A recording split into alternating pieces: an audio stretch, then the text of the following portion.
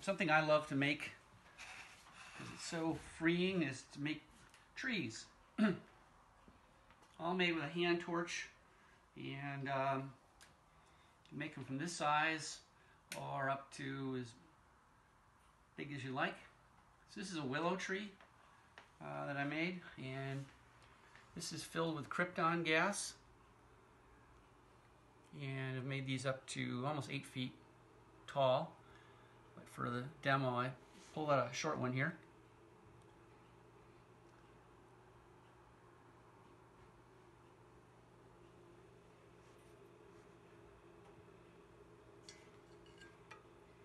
I want to show you another one right next to it here. I actually made a series of these. This is the smallest one for my annual Christmas party. Now these are much brighter because I've come up with a technique of coating the inside with green phosphor. And now I can make trees of any size, any color combination I want. And these run really, really efficiently. Matter of fact, these could be run on solar-powered batteries.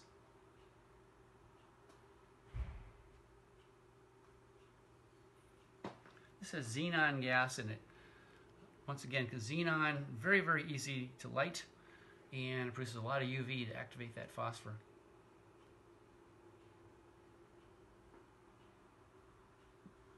Slowly turn the power supply down.